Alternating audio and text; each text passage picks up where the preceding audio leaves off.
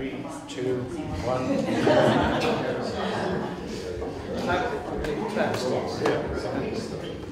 Good afternoon, everyone. Thank you for coming here on such a gorgeous day. I think the program will be worth it, though. My name is Ron Miller. I'm the coordinator of the Learning Lab, and we are the sponsors of this series. This is the third of 3 presentations on journalism in turbulent times. And today we have our own local publisher, Phil Camp, and we have a panel of Woodstock area retired journalists who will discuss the issues with Phil and with all of us. Bob Hager, John Matthews, Karen Gilmore, and Sandy Gilmore, and I think they may want to introduce themselves more later like you did last week. That was good.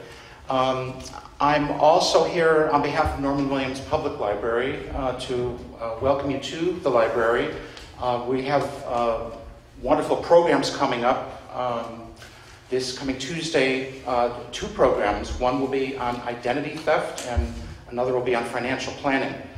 It made me realize that if you have your identity stolen, you don't need to worry about financial planners.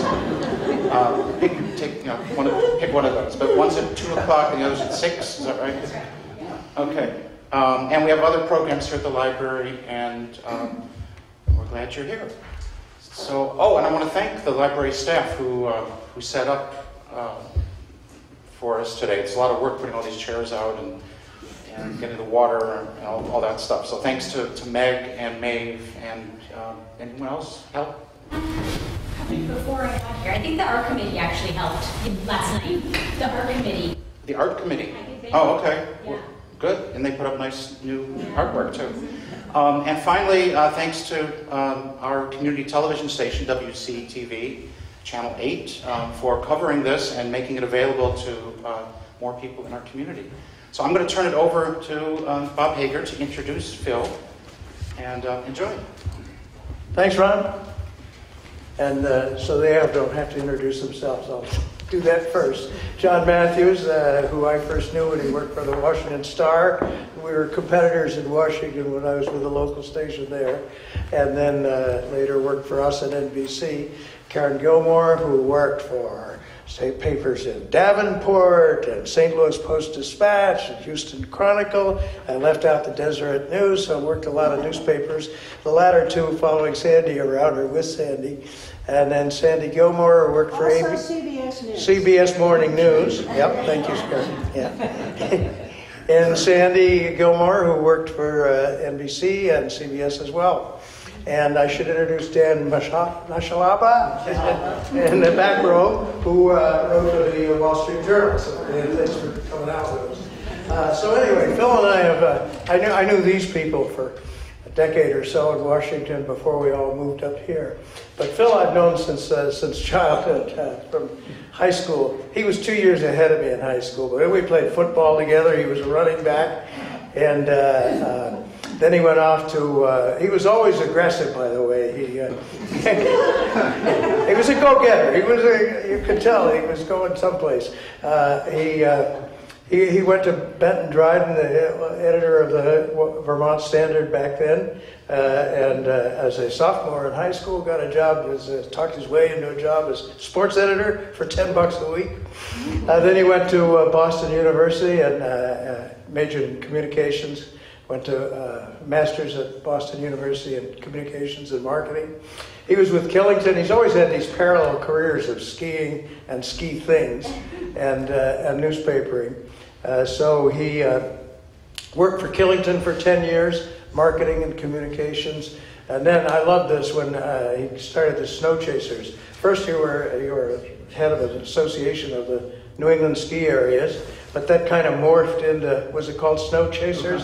Snow Country, okay. That was an incredible operation that he started in his woodshed. And he had these announcers, really, and they all gathered there at like 3 in the morning or something to get the ski conditions around the state. And they had, at their height, I think, 1,200 radio stations. And boy, it was incredible. And we had a couple of them over at the house one time, and they reported live on the phone to radio stations, and the guy'd be sipping cocktails with us or something. He'd say, "Excuse me," he'd go to the phone and he'd say, and this is a classical music station, he'd say, "Well,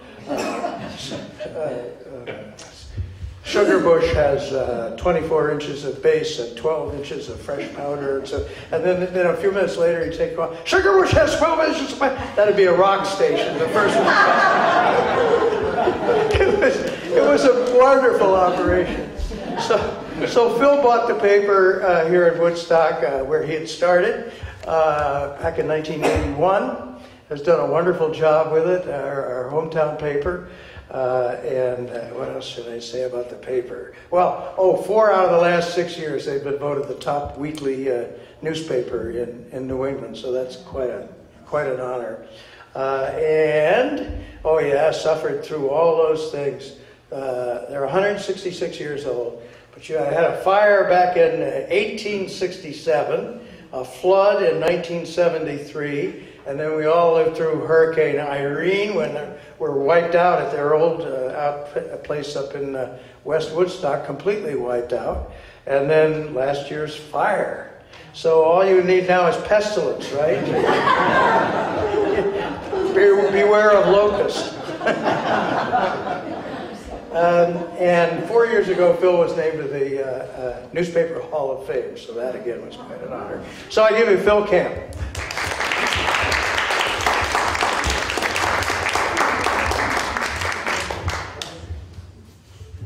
Are we wired now? Can you all hear? Yeah.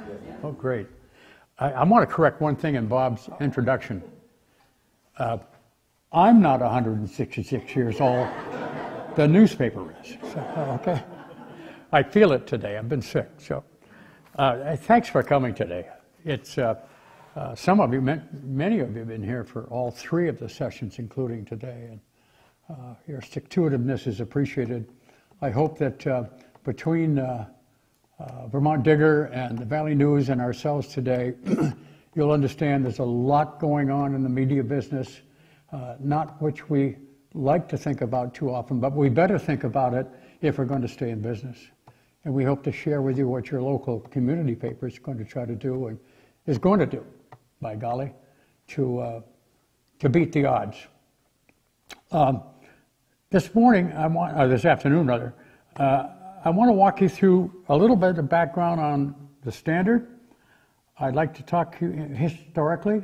I want to talk or touch on the challenges that we're facing, what we're doing about it. We're doing some stuff about it right now, and we have some plans to not only survive, but to come back to life again in this new market climate. And perhaps, frankly, how you can help us. Okay? Just to touch on history, not for long. It's a long history, and it's an interesting history. I wish I had time, and you had time today to discuss just the history. It's really great how we got here, the newspaper got here, and what it's become, thanks to the support of the community. Well, in 81, as Bob said, I purchased the newspaper. In my view, at least, it was a very ineffective product. Maybe that's why I was able to buy it. Who's to know? It was deeply in the red, not just non-profitable. It was, or unprofitable. It was deeply in the red. The people I want to help me buy it financially said, "You're absolutely out of your mind." But additionally, I should add before I forget, it wasn't at all connected to people in the community. And that's what turned me on. I've lived here all my life. And I just couldn't handle the fact that the local newspaper didn't give a hoot, it seemed, in all 8 of its pages, by the way, back then, or sometimes 12. I just couldn't handle that. And that was the challenge, frankly. Let's get the community and the citizens connected. I hope we've begun to do that. So we breathed new life into it. We made it robust enough to, as Bob has indicated, become, or at least independently, they voted us the best weekly newspaper in New England for 4 years in a row in the mid-2000s. And again, Bob, you should have written this for me. You did more research than I did. But we faced and survived Hurricane Irene. We all did, didn't we? And then, of course, there was last July's fire. But through it, we never missed a beat. And for 166 years, this newspaper has never not published in a single week.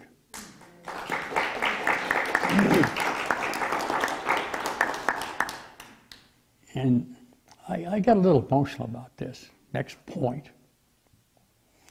You know, a lot of people came to help us when we were down and out after Irene. People came out of the hills on foot. They couldn't drive. There was no road, right? Cox Road was done, gone. People came down to help us dig our computers out of the mud, helped us to try to salvage furniture. There wasn't any salvaging to be done. It was destroyed. Anything under 5.5 feet up from the slab was done. But we had a call one day, of all things, asking permission to sponsor us to the Pulitzer Prize people for our courage and our service to the community.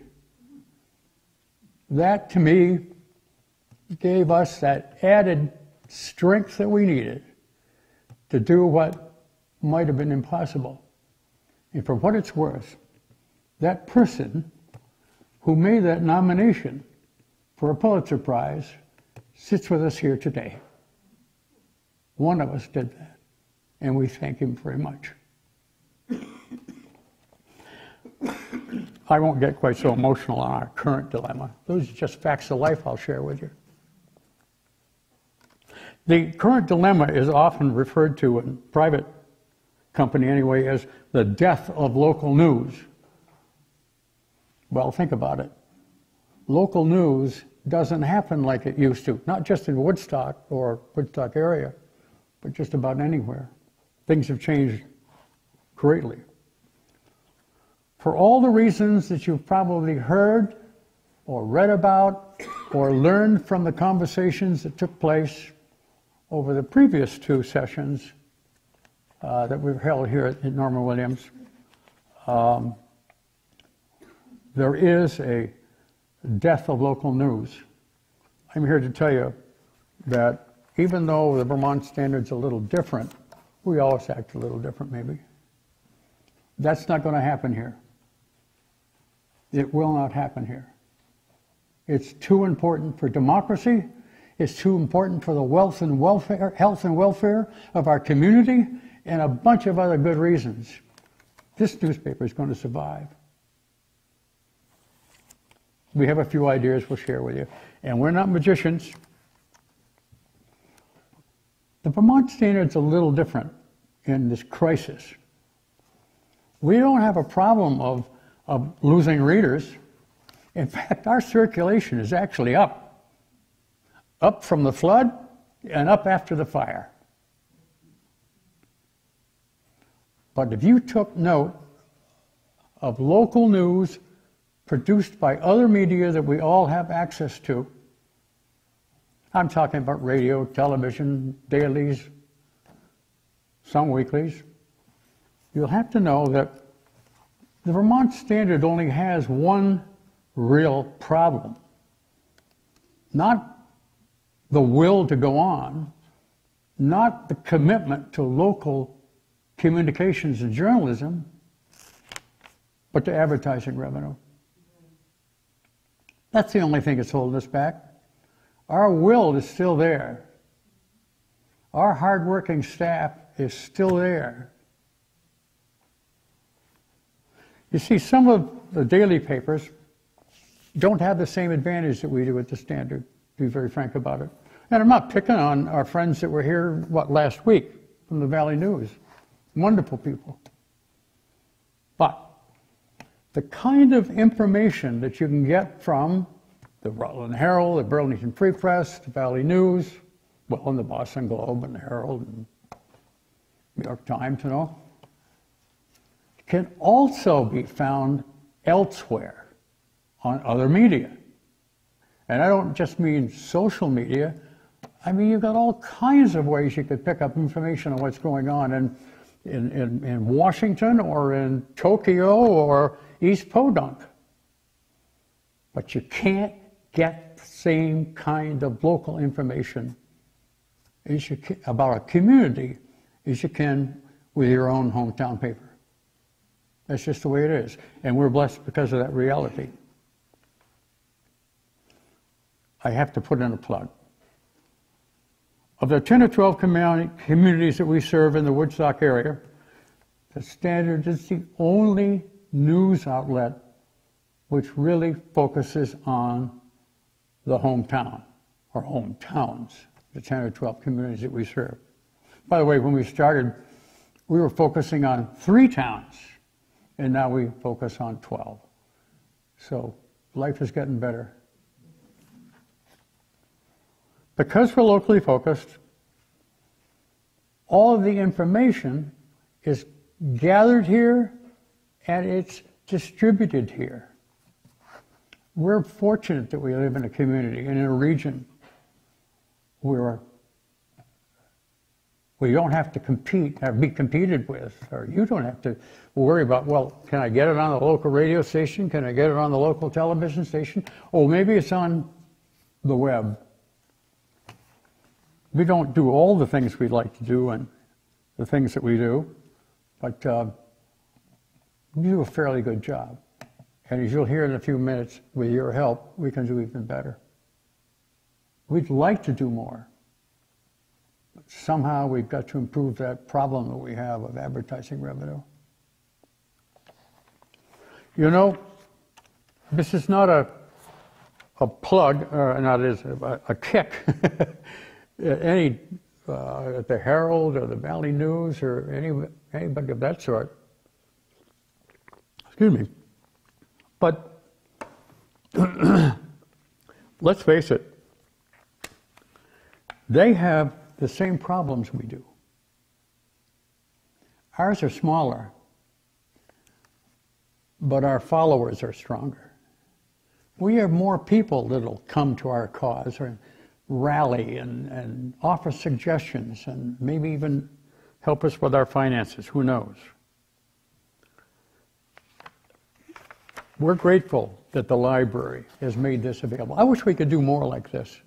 Not just limit it to we media-related companies, but what a great learning opportunity to have this library in our town or towns providing these kinds of services. I'm going to get criticized for this, but I have to compare it. When Bob and I were buddies in high school, I won't tell that story. No. I will tell one story. I was sitting in chemistry class one day. To live in a small town. And pretty soon everybody started, who was the teacher of? Frank Ira? No, of chemistry.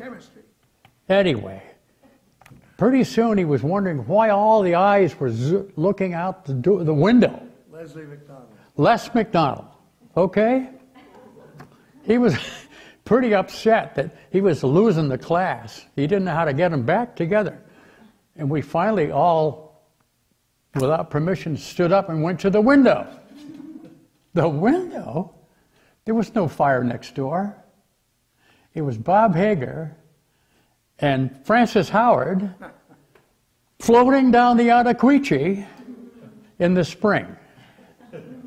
They'd skip school on a beautiful day like today. I won't tell anymore. Do we have a plan to survive? Of course we do. First of all, we're stubborn. Second of all, we're committed. And third of all, we're really working hard to try and fight our way out of this dilemma. As small as we are, as underfunded as we are, we know we can win. Here are some of the things we're going to do.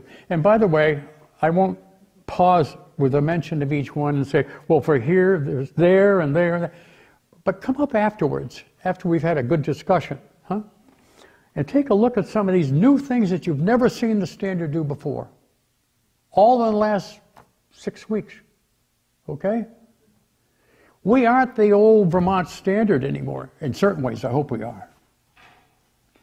But we aren't just that sheet of paper. We're magazines and we're websites and we're doing lots of interesting things. And I don't think that we've done a very good job of marketing that is making you aware of what we're doing. This is a start today. How many people, and some people don't like it, by the way, but boy, it works when you've got an advertising revenue problem, okay? How many people saw the 2 different issues we put out that had what we called the wraparound? It was the regular paper and wrapped around the front section, all the back, and half the front, and by the way, printed on the inside as well. How many people saw that? I'm not going to take a... I hope most of you liked it. I loved it for a couple of reasons. Somebody paid for it. And it's not cheap. But you know that when the first one hit the stands, our phone began to ring. They said, hey, why didn't you tell me about this? We have 2 of them standing, and I think it's not improper to say, those are $1,500 and worth every penny. Why? Because you dominate the front section. And the front section could be the most expensive part of the newspaper, in any newspaper. Okay? People, and we won't do it every week, I get claustrophobic as well. Okay? But that new little gimmick, not gimmick really, but new little service that we've come up with can improve a company that makes less than $500,000 a year. $50,000 to $60,000 that it badly, desperately needs today, just by trying something different. And then did you notice this week, there's another new idea, like a Post-it. Did anybody notice that? A couple did. We didn't originate this idea. It's an idea that we heard about on a couple of dailies, in fact, not weeklies. When they're printing the front section, including page 1, presses today can also print a Post-it, a removable Post-it. That Post-it gets slapped on the page. And I got to tell you, if there's any newspaper you read today, whether it's the New York Times or the Boston Globe or the Vermont Standard, if you see something sitting on page 1 and it has an appealing question to ask or an offer to make, you're probably going to pick up this thing and take a look at it. You don't have the same reaction to thumbing through the pages and saying, oh, that's a nice ad. Hopefully they do. It's different. We're doing it. We're doing it. And those are not going to cost that kind of money. I know. It's just a little bit of something new and different, and it's going to help us to overcome our financial dilemma. Specialty publications. I'm going to tell you something. There's some great exceptions to this when I say that weekly newspapers really don't get into the specialty publication business that much, if at all. There are exceptions. Anybody here read the Stowe Reporter? Do you receive that at all, or occasionally? Or they literally make more money. That little weekly newspaper company, whose weekly circulation is approximately the same of the Vermont Standards, they make more money on their specialty publications than they make in their newspaper the whole entire year.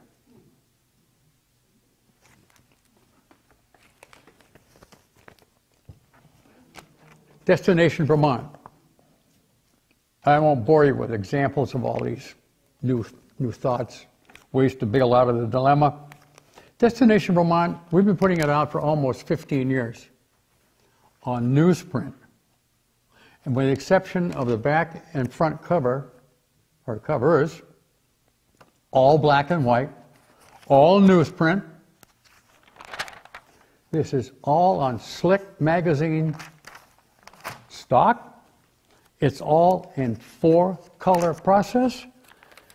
And I had to beg to find a couple samples left after we put the winter one out, because again, they went off the stands, they're free, went off the stands, not overnight, but it seemed like overnight. By just converting this from a newsprint, kind of bland, newsprint type special publication, we can improve. And we put out 3 a year, by the way. We used to put out 2. This year we started with this 3rd edition. We can put another $50,000 in the kitty to help solve our dilemma. And there are a couple of suggestions up here. I'm not going to detail them here. I think you're getting the message that we're going to use creativity and hard work. We've always used hard work, but that was to stay alive.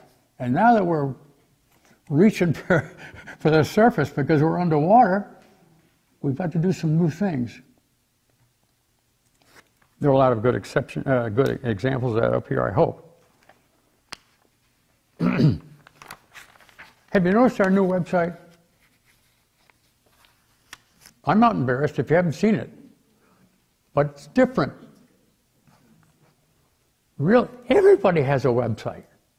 The problem with newspaper websites, not all of them, but the problem with newspaper websites is I call them cookie cutter websites. They're all the same. And they're often difficult to navigate. They often don't have the right kind of information for content. I think we've done a major breakthrough on our website. We've changed the name. It's not the Vermont Standard website, which we thought was really cool about 7 years ago when we had our first website.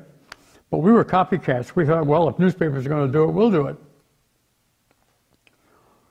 We're calling it Vermont Standard This Week.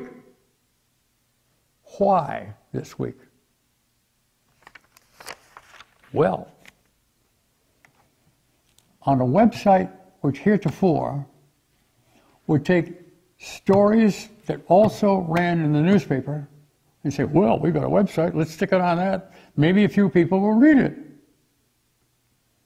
Instead, our new website puts information in the air for you to receive every single day when it happens. We're a 7-day-a-week publication, as it were, by way of our website. You must do yourself a favor. Look at it. Be critical of it. Let us know where it's hard to work, to get the information. Tell us what kind of information you'd like to see on it that isn't there now. But we've gone from a cookie-cutter website which made roughly $250 a week. Well, paid for the paper, you know. To one that's coming out 7 days a week within minutes of when there's an issue that's worth airing. Remember when they had the horrible, near disastrous accident opposite the White Cottage on Route 4? Do you remember that? Some of you. We didn't have the new website then. We huffed and we puffed and we did this. We were there.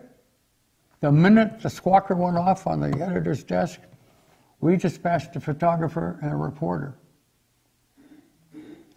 We covered it. We covered it so well that the attorney representing the plaintiff asked for a copy of all of our photographs. Nobody else got there like we did. It's not getting there and capturing the information that counts. That does help.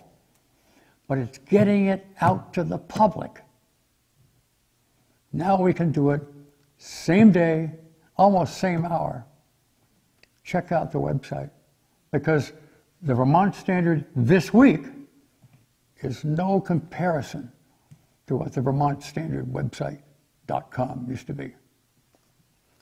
Another way we're just trying to overcome the dilemma that we're in. How many went on time? Huh? Okay. Small crowd with you, okay? Okay. Okay. Well, some of you will remember, well, all of you will remember, pardon me, the Wassail Parade, of course. And I'm not exaggerating.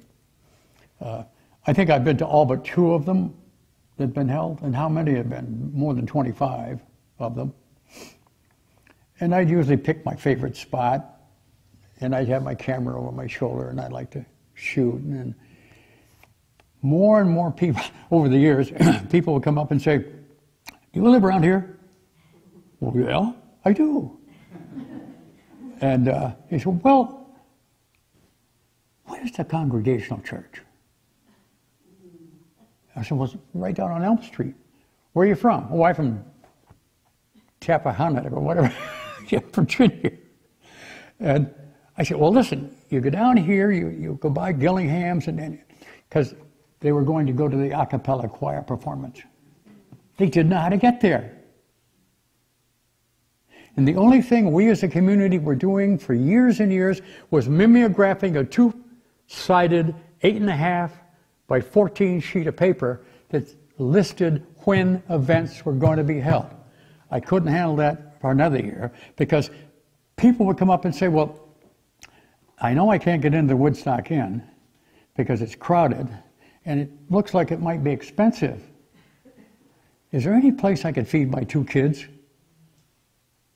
And you try to give them some advice and not do your good friends at the inn in, okay? Or they might ask some personal questions about where can I cash a check? Or where can my 2 kids go to, you know? And I said, you know what? There has to be an app that can do this. And I didn't know how to invent an app. I don't know how to turn my computer on and off correctly. But I found somebody. And we came up with the app, the Wassail app. We hit the street, we activated the app on Wednesday. The best we could do. We had sent to an organization in California to have them make up 5,000 little business card-sized handouts. And we were around and we populated the stores and B&Bs, and they were free, you know, and how you get the free app. It was a free app because we convinced Mascoma Bank to help us out. And we made a little bit of money. But more than that, we provided something that had not been done before, getting into digital advertising ourselves, okay? Well, wait till the next time you see what we're going to do. I hope the first one, I hope it's half as successful as the first one, because from Wednesday through Sunday, that app was downloaded over 4,400 times. Did anybody ever use that app? You did. Well, there are a lot of good reasons to have those sorts of things in our community, especially with visitors who are just here at our invitation. They don't know the town the way we do. And oh, by the way, if you own a local shop and you happen to put an offer of some sort on there as a little ad, It's not going to hurt your business either. So anyway, getting into digital advertising more aggressively than we have in the past is one of the things that we're going to do our best to expand. Pardon me. Both, well, aimed sometimes just at the community, but we're really going to try to help inform and direct and assist the visitor market. We get thousands and thousands of people here, and we kind of assume they'll figure it out. And I'm not knocking the things we do. We just aren't doing enough. We, the community, we just aren't doing enough, that's all. We can make it easier. We can make it more enjoyable for people to come and visit and be helped to discover what you and I know is a very special experience.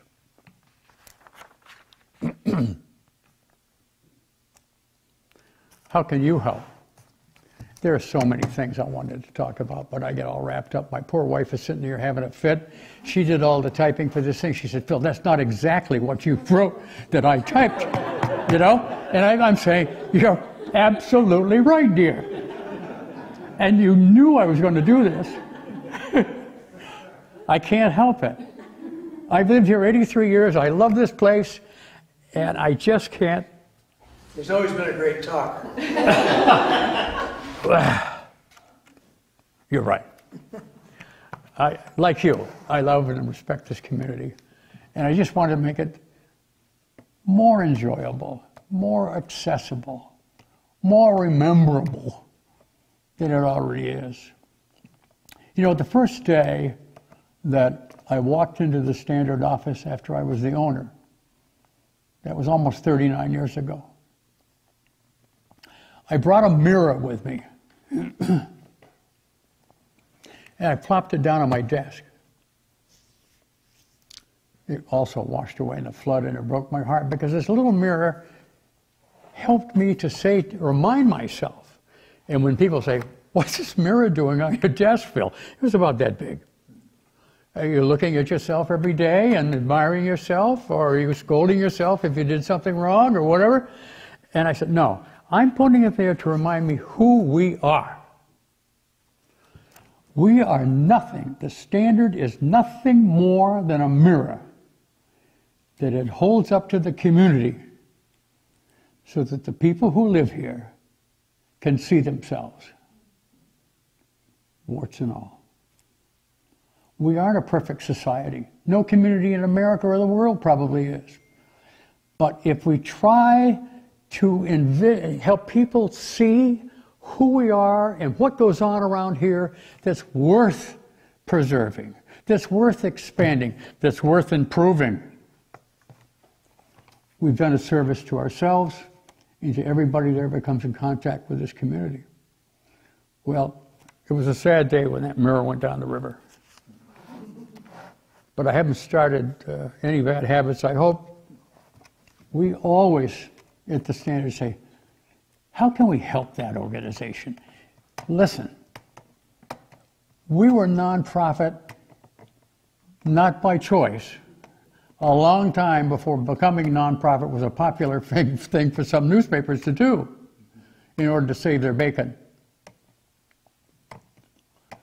That feeling, that attitude, we all should help that to prevail. We have to somehow find ways to appeal to people to understand we can help each other. Look what happened with Irene. Have you ever felt the warmth like that? Probably you have somewhere. But remember the warmth that we all felt about helping somebody who needed help. I remember when a fellow from the Weather Channel showed up at the Standard after the flood was about 48 hours old. He said, and I used to serve him when I was in the ski business, and he said, Camp, is that you? And I said, Cantori, is that you? And he said to me, he said, well, what's your vision of what should happen? I said, well, the first thing I like to do is see them get the water back on so we could remove the 52 porta potties in the park. I think some of the basic needs that human needs that we have ought to be restored. I said, but the next thing we need to do is we need to sit down and talk to ourselves about and applaud ourselves for what we've accomplished. And we should say to ourselves, there are only two things this community needs, in addition to a good newspaper, and that's vision and leadership. Think about it. Vision and leadership. That's what makes our community, has made it great, and can make it further great. Okay, Bob, I'm through. Almost. I got to ask for some help. So, how can you help? We need help. All newspapers need help. But right now I'm looking out for us. Okay? The 10 people that bring you the Standard and all these new things. Read us regularly, if you don't already. Be willing to be critical of us. Be willing to suggest how we can do a better job. Nobody died and left me in charge of how people should think and act in this community. And I can't, with only one reporter, who's over there. Neil can't be all places all the time. We don't know when events are happening. We don't know that Mr. Jones's house burned down until the fire department tells us. Let us know. Feed us information. We can't handle it all at the same time, but the more we know about what life is like, what the needs are in the community, the more we can try to share it with other people. The second thing is, advertise with us, or at least urge others to advertise with us. Because remember, that's where we're so vulnerable right now. Advertising in every community, in every newspaper, has gone away at 10 to 20% per year, nationally. We're all in trouble. We've got to find a way to get people to support the newspaper, even though we have all these new things that inform people and excite people and help people. The third thing is to support our new and upcoming initiatives so that they can gain traction when they come out, when they're first on the market. We're not asking you to buy everything. We're asking you to talk it up. Say, have you tried the new such and such? I tried it and it's great. If you think it's great. These need to get traction. We're launching some new products starting in a couple of weeks. Well, tell us what's wrong with them, of course, and we'll try to make some changes if they deserve it. But in the meantime, talking it up gets people to also try it. And if they try it, it helps our revenue. I'm repeating myself a bit when I say, when you feel something should be covered and it's not being covered, let us know. And if 12 of you in this room call me Monday morning and say, I got an idea what you should be doing, we can probably handle a couple of them. We can't do it all at once, you know that. But we don't have all the eyes and ears that collectively we do in this room and beyond. Let us know if something needs to be covered. And by the way, let us know when we're providing something to the public that doesn't make a lot of sense. Maybe we should stop it. And yes, you can consider partnering with us as a donor or underwriter at some level. We'll talk about that another time. Why? Why help us?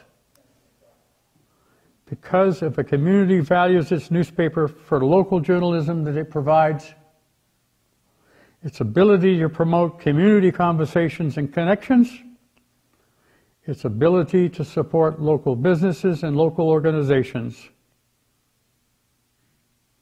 then that community needs to help sustain it.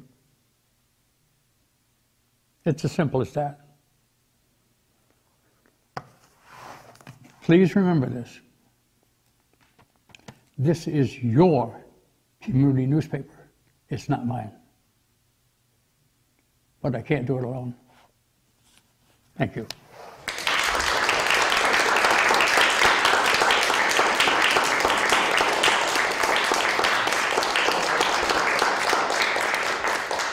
We're going to try this without microphones, because we decided the microphone's too awkward, but let us know if you can't hear, especially in the back. John? Yeah, I think the Pulitzer Prize competition, I think the standard was there, but unfortunately it had a tropical storm, while in New Orleans they had a full-blown hurricane. And the New Orleans paper won, but I think the Standard story was a great story, and a weekly competing against a daily is not too easy. Can I mention your name? May I mention your name? Sure. It was our friend sitting to my left that made the nomination. Thank you.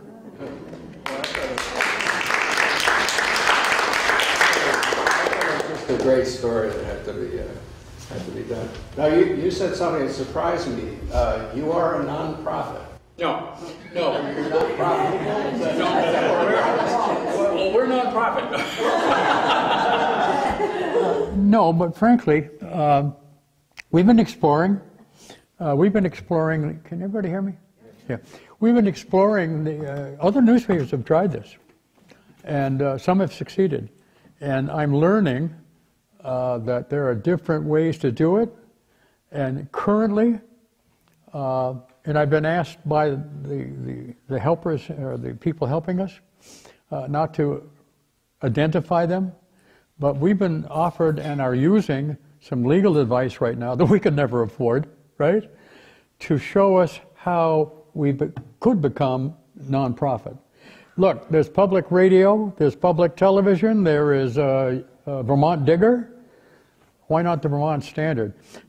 I never bought the Standard to make a lot of money, John, but I want to see it survive. So if we have to technically give up the ownership and exclusive direction of it in order to appeal for and receive donations, we'll do it. Karen?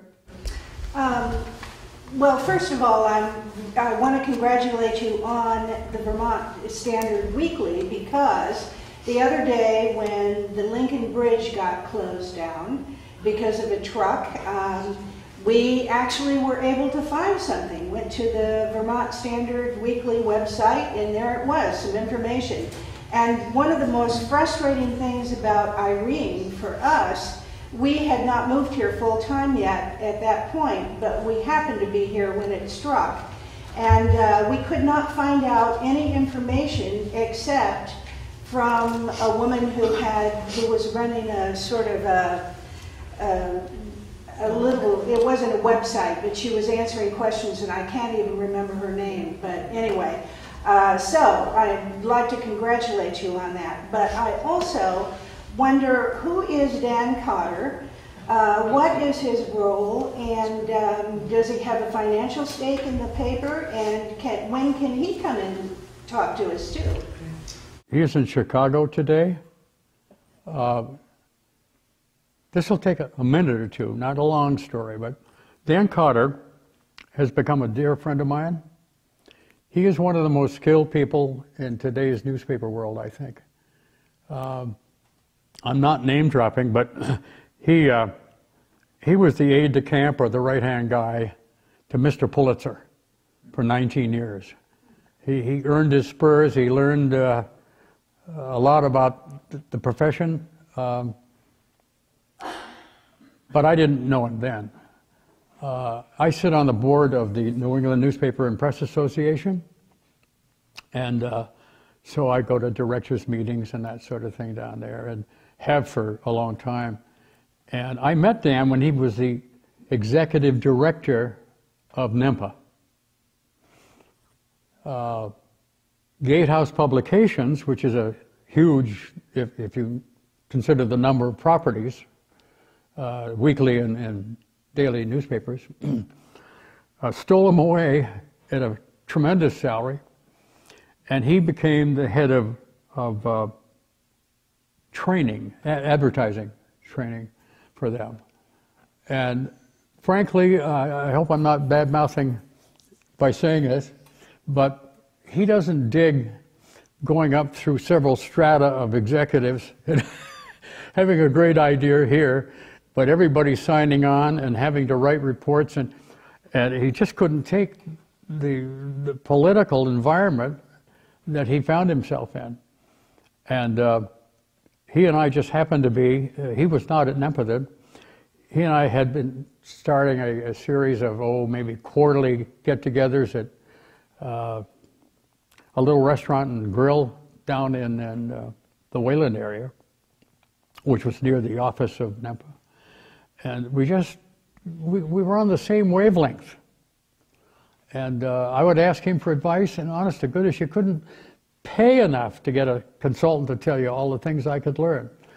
And one day, we were sitting there, and by the way, I had invited him to come up here to Wausau. And that's another whole story, and we really don't have time for that. I know, Bob. But he was just taken by Woodstock. Well, great. I felt great about that. And so we were sitting at lunch at this little bar and grill, and he said, "You know what I'm thinking?" I said, "I think I do.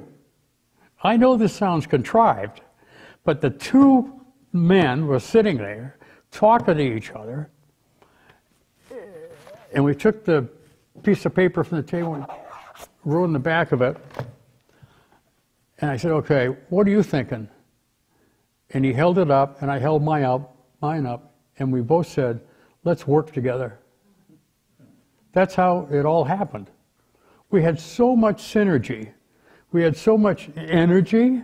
We had so much desire to do some things differently that he became became a consultant for us, a year and a quarter, a year and a half ago. And then he's been on board as our publisher. I reneged, I resigned from that level. There was nobody else around to be publisher and president, so that was me for a while, right? But he's our publisher, and very honestly, he doesn't need training, but I'll use the expression, I'm training him to be my replacement. Your successor someday. Yeah. But not right away. Okay. Good story. Does he have a financial interest in the paper at this point? No, he does not. Okay. And I'm the only owner of the paper. what is his role? Does he consult from Chicago, or how often No. does he come here? He comes on from, he lived in the Dedham-Wayland area when he and I spent time together, and he sold that, not knowing that we were going to actually join hands up here.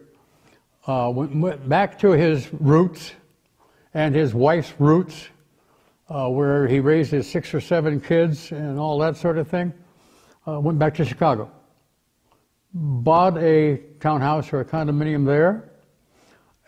Then he also came to West Windsor and bought a similar property, but a smaller property. He lives here 3 weeks, goes home to Chicago for a week, then returns for another 3 weeks at the Standard. Okay. Thank you. But while he's in Chicago, he's always on the phone or always on the website or whatever. Well, just, okay, to follow up on that then, organizationally, I wonder, could you tell us how are things organized? We know you've got a great business reporter. She's right here. It's a great column. But Yeah, it is. you have, Why don't you pay him? great. I hope you pay her well. How big is the staff? How many reporters? Who's the editor? What's the process? You mentioned you have one reporter, but can you tell us a little more about the staff and the news gathering process that you employ? I'll be happy to answer that question. We're evolving a slightly different format, but We have 2 people in the newsroom. We have a editor and a backup. I'm just using generic terms here. Virginia and Christian. Then in sales, we only have 2 people. So that's what, 4? We have a accountant, business manager, single person, who's part-time. We have a person who coordinates circulation and reception. We're all multitask there, by the way. Who's new with us, by the way. And let's see, somebody help. Oh, Lisa. Lisa does 99.9% of all the graphics. She literally sets up every single page in that newspaper, and also, in addition, does the specialty publications. She does it all herself. We don't print at the Valley News anymore, I might add. We found ways to speed up our delivery and reduce our costs by over 30% by printing in at north of Boston. What is that, Attleboro or where it is now? Pardon me? Andover. Yeah. So what have I missed now, Mary Lee? Reporters. Oh, I've got Neil. Thanks, Neil. Neil goes everywhere. I think we're going to buy him a Winnebago so that he can give up wherever he lives in the Claremont area. And Neil's relatively new to us, by the way, and thank God for that. And by the way, we're such a small staff and multitask the way we do that Lisa Wright, the lady I just spoke about, who does all of the graphics, had never had in 20-something years a full week's vacation. She'd take a day here and a day there, and that shouldn't happen. That shouldn't happen. Well, it happens that Neil comes from an interesting newspaper background and graphics background. And so we experimented. How long? A month ago, was it? Or? I started in January. So in the current year, anyway. And Neil can pretty much cover her so that she can finally get out of Dodge for a full week, or if she had a family crisis of some sort. Okay, now, then I got loudmouth myself. John. Well, I'll get to John. But Phil, I see other bylines in there. Heather Stella guys saw it today, Thursday, others. Oh, are these I'll get to contributors, those. or are these freelancers, or what? Or? Yeah, they're freelancers. Okay. 80% or more of the content of the paper, on top of the news content, comes from freelancers. You know, and freelancers, by law, don't have to say, yeah, I'll take that job. They say, no, I'm busy that day, because they don't like the story, or whatever reason. So at least 80% of the content of the newspaper, we have to go. We don't have a staff photographer. We don't have a staff writer, per se, that we can plan on full-time, except for pushing Neil to do the impossible. How many does that come to? It should come to 10. 10. Because you got myself and Dan Cotter and Mary Lee. About 10. So it's about 10 people. And a couple to 3 of those are part-time. That took a long time, I'm sorry. Okay. Let's throw it open to audience. Yes, please. Okay. First, my name is Nan. We've met in the past, and I love your paper. I always get it every week. Read it cover to cover, and I don't know what I'd do without it. And I just love newspapers. And I've also written for the paper, and it was very, very exciting to see my name in print. And so that was one of those joys that you never forget. And I had a couple of questions. The first one is, because this to me is the most important one, and although people tell me it's not, in terms of copy editing. there are enormous numbers of mistakes in your paper. Right. And I know Margaret Edwards at one point offered to be your copy editor for free, and somebody turned her down. I would like to offer myself, or we need to get somebody. It's extremely distracting, I find, to have to figure out all these mistakes. Certain columnists don't have any mistakes. They edit themselves, it seems like. Others just let it go and are just extraordinarily careless. And I think what bothers me about that is that carelessness is a demoralizing thing to watch. And I love your paper so much, I don't want to see that. So if there's some way we can help to stop that, I would be very grateful. And I'd be willing to help myself. I'm a very close critical reader myself, as you can gather, so I'll help if you like. And if I ever retire, I'll retire a happy man when I can solve that problem. We used to have a system, and we gave it up after the flood, but where we would pass every story around before it was set to 4 people, none of which, including myself, were qualified for one reason or another to be, to edit. And we picked up a lot of the stuff, dates and names of people, that sort of thing. It's one of the things that haunts me the most. And I can't remember the gentleman's name that you mentioned that offered his help for free. Margaret Edwards. Oh, Margaret Edwards. She's my next door neighbor. Well, she told me that she offered to be your copy editor, and you just said poo-poo. Well, they didn't talk to the boss. I would not have done that, especially since my neighbor, No, we recognize that. We're not going to duck things, issues like that. We have a problem there. Yes, Molly. Molly. Well, I'd offer myself too, because I used to do proofreading, so it's a thought. I mentioned it once or twice, and you said, okay, I'll think about it. But it is, I would volunteer to do it. Pardon me? It's not their first priority, obviously. I guess not. I guess not. That's what I gathered. But I did do it at the Times and these weeks, so I'm there for you. I'm going to ask a favor of both you ladies, and I hope there are a couple more that have ideas like this. Drop me a note. I'm 83 and I forget things too much. All right? Just send it, or give me a call at the office. I'd appreciate that greatly. Peggy. Peggy. Hi. We love your paper, but one thing I wondered, just as a marketing thing, does every room in the Woodstock Inn get a copy of the paper? Yes, they do. And is the Vermont Standard Weekly this week? Is that the Vermont Standard is there closed circuit TV for the inn, and so on the menu it might say local or something that you could have? I don't understand your question. Well,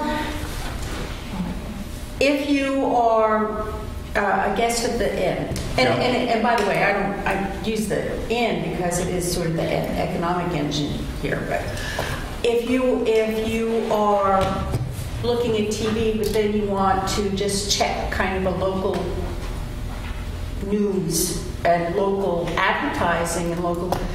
Is there a way that it can go through the Vermont Standard and be on a menu in each room?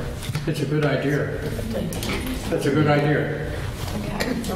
As part of your How much do you charge per hour? I don't know how to do it. No. I'm telling you. This is, what's a focus group all about? Or what's a community coming together and advising its newspaper how it could do a better job? This is great. We should do this once a month. I think so too. I have 2 questions. Yes. First is, how are you staffing your breaking news that goes on the web? How do you get a reporter out to these places and then cover the news very quickly and get it out online? How are you doing that? Let me repeat that. I have a hearing problem, and I want to be sure. Are you saying, how do we cover something that's considered breaking news? Yeah, right. I mean, how do we find the staff? Yeah, for the web. For the instant web. Right. To get it It's a out. minor miracle. It's a minor miracle. Because I said earlier that at least 80% of the content of the paper is by not volunteers, but by paid freelancers.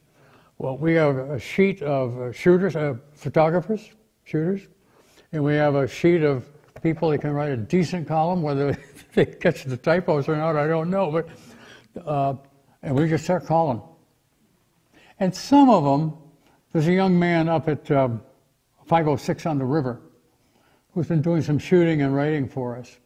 And he's, I won't say hungry, that's not a nice way to put it. He's anxious to affiliate with us.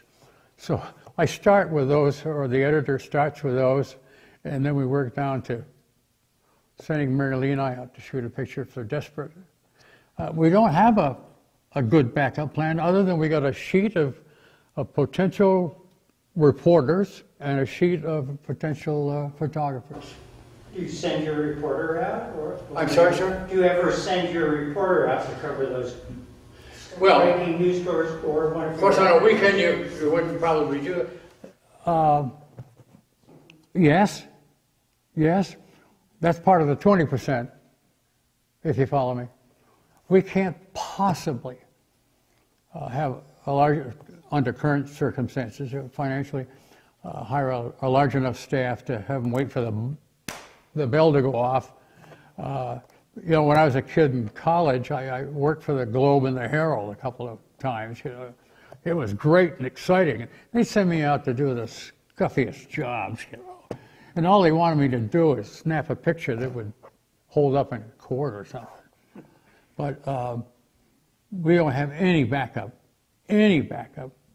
on staff. Neil would jump. If Neil is there and he's not in the middle of deadline on a Wednesday, there's a guy that'll just take off. But it's all chance. I'm sorry, but pretty simple. Question I over have a here. second question. Oh, Dan's got one more. Here's a second.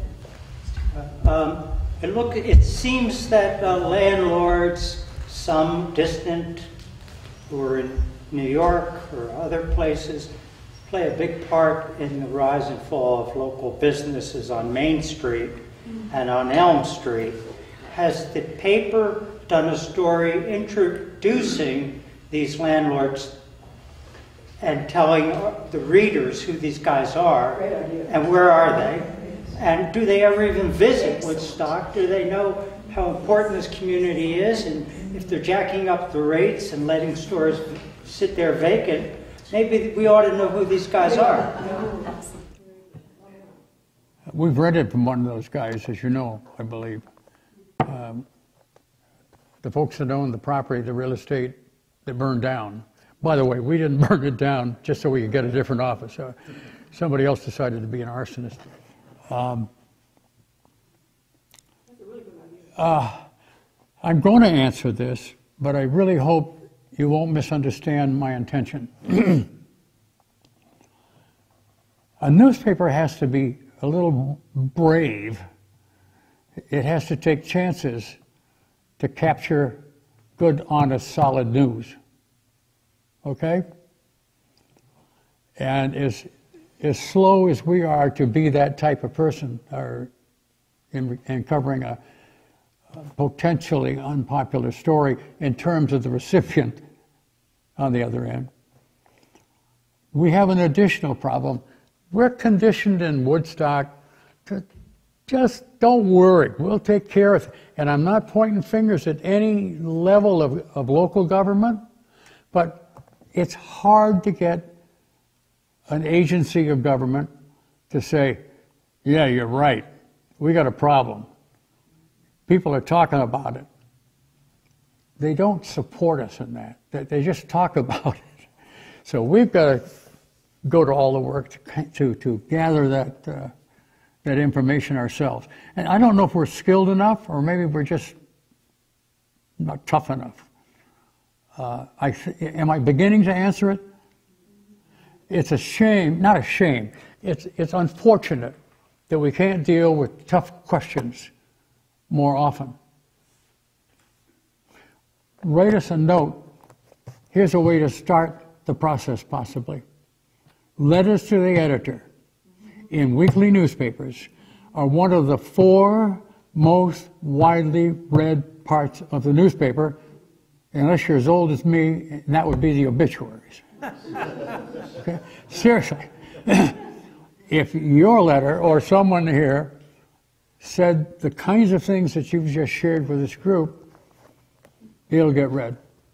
And maybe somebody else will say, well, they can do it, I can do it. There was a question over here, I don't know if you still... Yes. Have you considered raising the price of the newspaper? Yes, we have.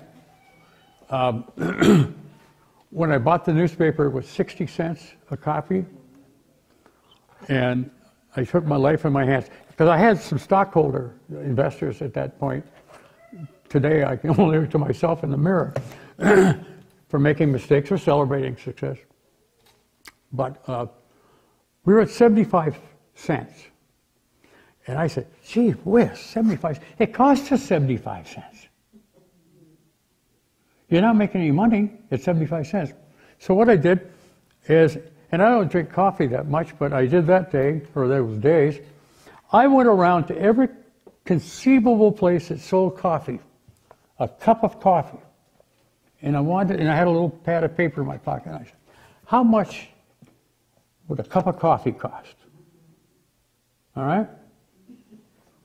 Well, if you went to a really fine restaurant, you could be paying $2.50.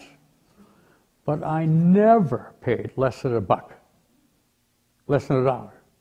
Went back to the office, we raised it to $1. And I wrote an editorial. Not a long one. I like to write 2 or 3 subjects to an editorial.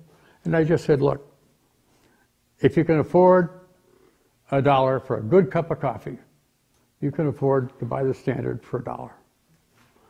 And I haven't had the courage to go to $1.25. What's it cost to buy the Boston Globe for a day now? Somebody can help me here, but it's $2 or $3. Yeah. Valley News is $1.25. How much is it? I'm amazed how cheap it is. And the Valley News is $1.25, like Molly said. It just seems like, I think people would, if you went to $1.50, I think people would buy it. $2 even. It's just once a week you're buying it. Yeah. Thank you. I agree. Absolutely. Let's go to Karen, has a question. Oh, it's actually, it's kind of not a question, but it is. It has to do with advertising, and I've always been on the news side, so I am no expert on this, but in my reading and preparation for these classes, I learned that not only that what you said is true, advertising has plummeted at most newspapers. However, part of the problem is that all advertising is national these days.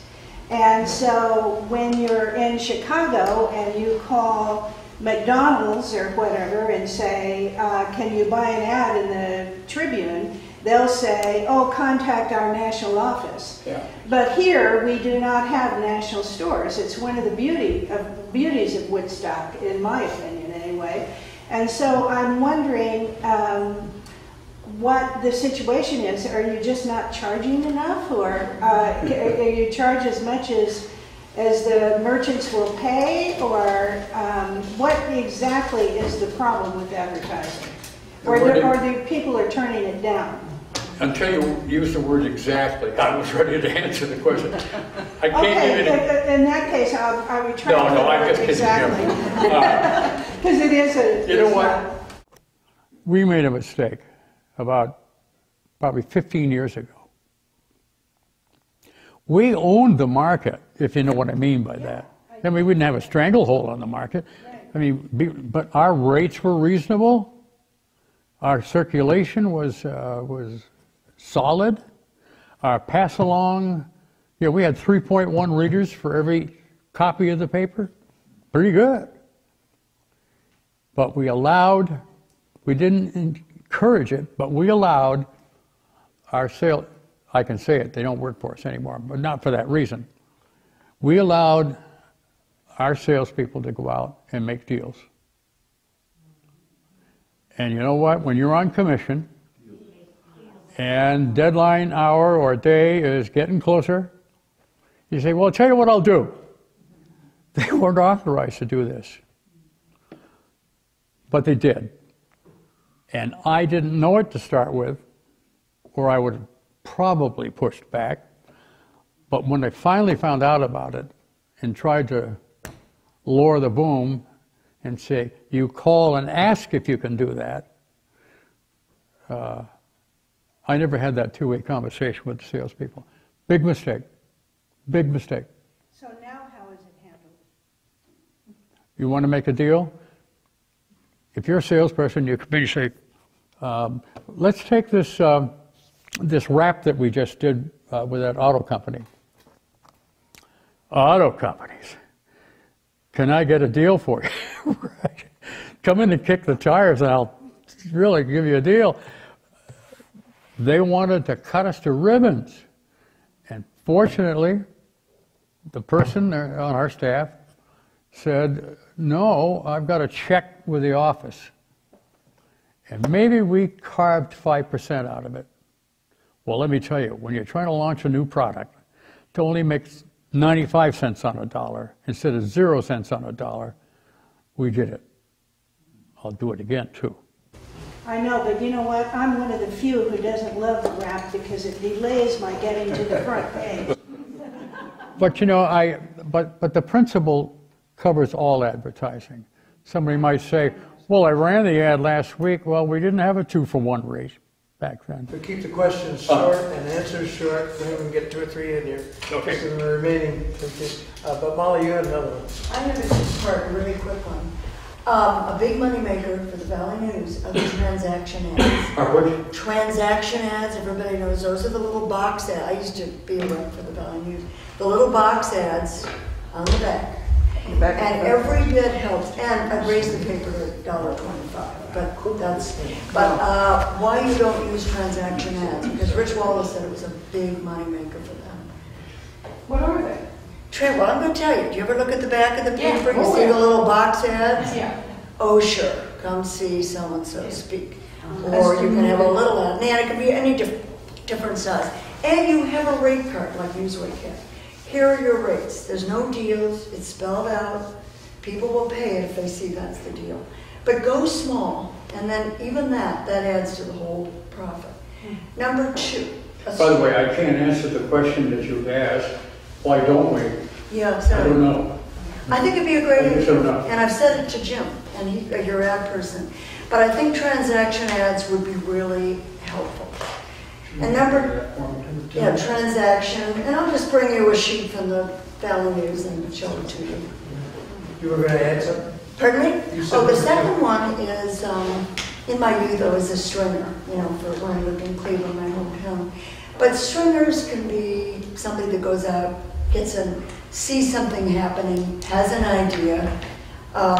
They can tell the paper about it. One of your writers can write it. But a stringer goes out and they might interview about his question about this landlord who has an empty building for 3 years, and he's still writing off a profit, but he's not renting any of these empty buildings.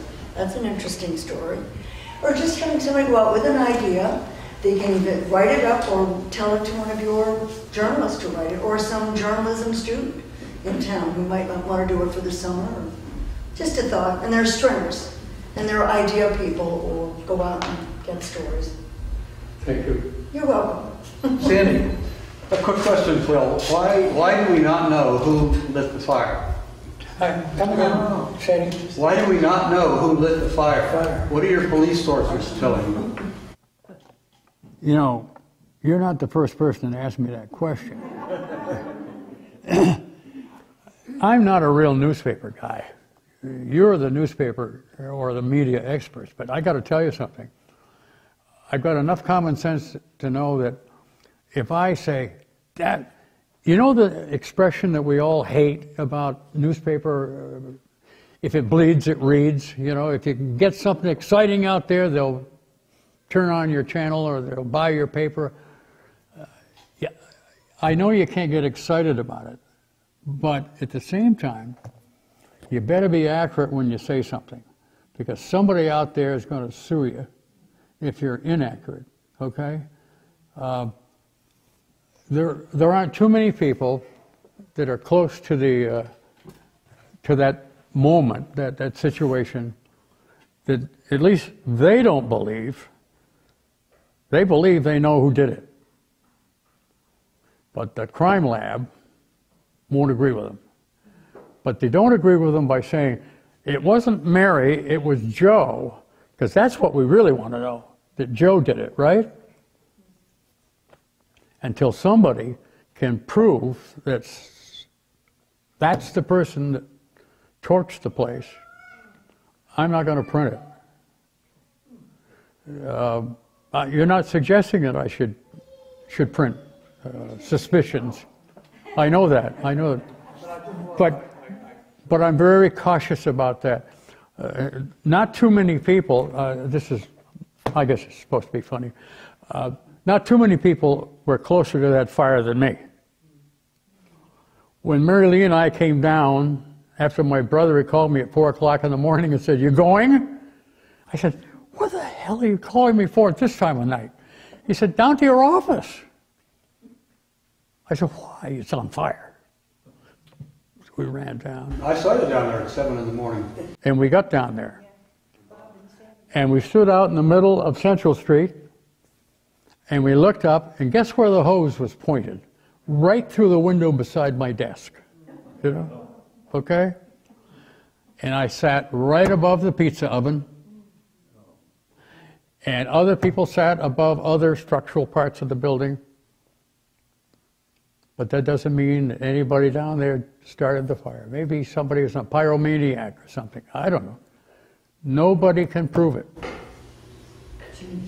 Well, that's a story there. I mean, what's happened to the investigation? Well, I mean, there's a story there. we did that at one point. Maybe we were striving. Maybe we were drawn up. I don't remember. Maybe we were too shy. Eric Francis does a great job of covering everything in great detail in the courts. I sense that the police blotter is sort of what they hand you, right? I gotta tell the truth here. Yes, it is. Sensitive question. Yes, it is, and it is a sensitive question. Yeah. Which is okay. It all depends on who the dispatcher is, because they're the ones that are supposed to gather this stuff. We aren't allowed to go and ask the local police department. And if Robbie Bush was sitting here and he's a buddy of mine, I'd still say this. We need to be more welcome at the police department or the fire department, not so we can do dirt on somebody, but so we can get the facts. We're isolated. Is there an open meetings law? I mean, Is there an open records law in the state of Vermont that allows you to see police records? Because I have been a police reporter in my younger years, and you used to go down there and they had to let you put your fingers on the little yellow cards and go through and look at the arrest. They had to let you, under law of the state. And in Vermont they have to as well. Absolutely. That doesn't mean that we haven't done that and that we haven't ended up with some kind of coverage of an incident. But we had to flex our muscles to do it. Yeah. Phil? Well, Peggy has a question. I just wondered if... I'm sorry? Could you define or clarify, what does paper of record, which the Vermont standard is, right? What does that actually mean, you are the paper of record? When a municipality, when a town has legal notices that they want and need to get to the public, they go to a certain publication where there might be 3 they could go to. They opt for their own reasons to come to, in this case, us. Like Reading is a community of record. We're the community of record for Reading, and West Windsor and Woodstock. Dan? Phil, I have a question based on what we've been doing today, and that is there any way, or maybe you already have one, but some kind of a citizens group that could kind of meet sort of maybe irregularly with the paper and proffer some of these ideas and get some feedback? And, maybe it might be sort of helpful just to have some of us feeding stuff to you. It might even include some news, for all we know. But does that make any sense? It makes great sense. And for a fellow who sits up here or stands up here or whatever I'm doing, here and saying, I want your input, you know, I'd be silly to say, I don't have time or I'm not interested. That pleases me immensely, that people are willing to do that. Where to find the time to do it is why we haven't done more of it. I've tried to do it by going to individuals from time to time. I just mean I have sources, you know, but I really do inquire and try to get people to make sure they trust me so that they can talk candidly. I just, yes, it's a good idea. It has to take place in a simple enough way, not to get too complicated, not to get so regimented that all the other stuff we have to take care of. John has a question. Yes, John. Yeah, we haven't got one of the basic facts. What's the circulation these days? He would do that, wouldn't he? I'm going to answer the way I answer most people, but not you. We print it depends if we get a special supplement or something, we up the circulation that week. 4,400. Our pass along, this is research that we do, not every single year I might add.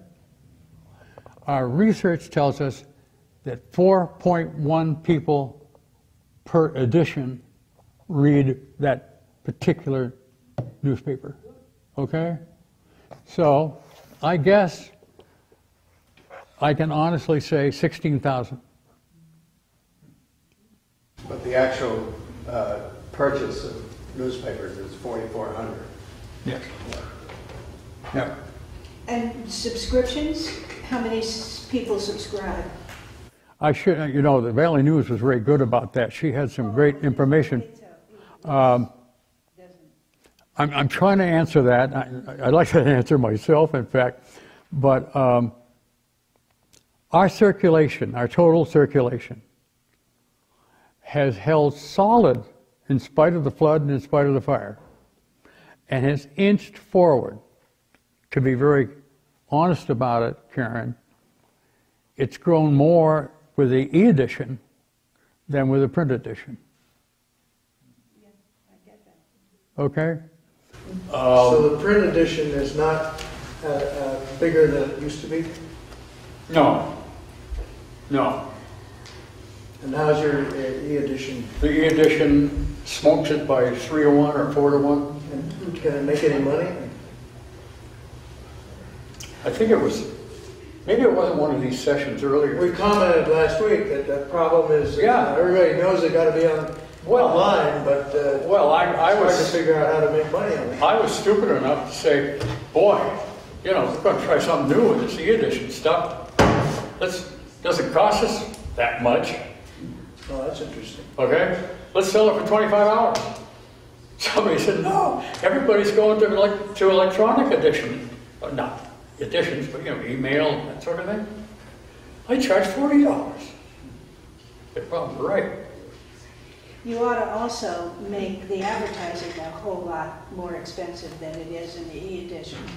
Probably. I don't know what your rates are, but the thing is, I'll tell you what we charge. most people get pennies on the dollar for advertising electronically, and that's not good because it's the same advertising as anything else. And you just said that you've got more subscribers in that area. Our method deserves a discussion beyond the time limit today, but we came up with a simple formula. Well, let's add 20% to the cost of, if a person runs an eighth of an ad or a quarter of a page or a half a page, you just charge them an additional like $20. A surcharge. That's not much. Stupid.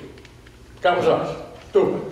You do such an amazing job. Let's let it all try hard.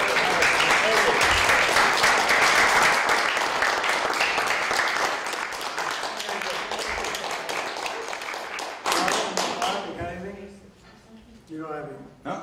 Thanks everybody for coming. Thank you. Thank you. Thanks. I know, they are, they all go by.